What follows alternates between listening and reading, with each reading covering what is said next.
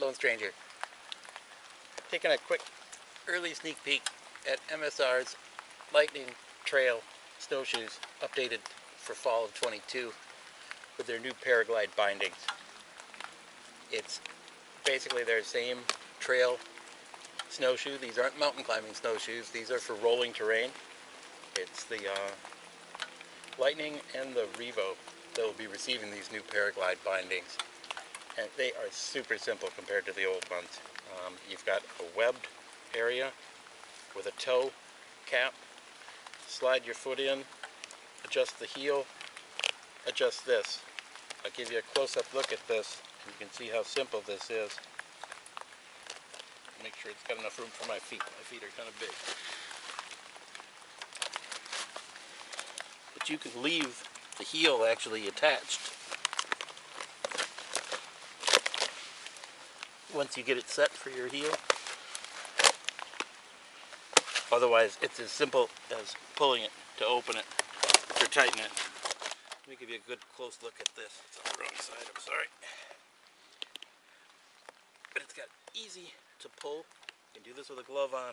You can see the stopper wants to go in there. The heel is the same way. It's easy to take off. You pull that toggle out and it's able to adjust. But once it's in there, it stays in there. Now, I haven't had much chance to test these out yet. The full review will come out next winter once I've had a chance to really take them out in the snow more.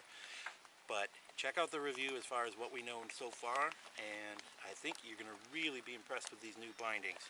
I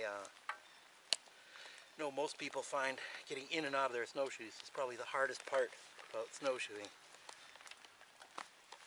And you can see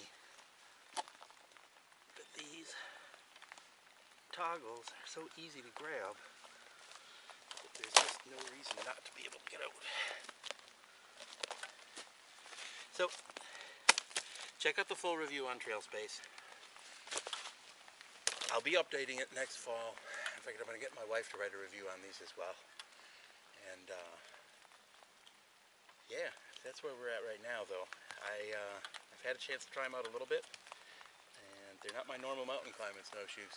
But I think they're going to be really good for golf course, local hills here in the flatlands. So yeah, check out the review on TrailSpace now. Check it out again in the fall if you're looking for shoes. I'm not sure when they're going to be releasing these. They're not on the market yet. If you buy them now, they'll have the old bindings on them. So, not saying wait, but you might want to wait. Alright, hope that helps.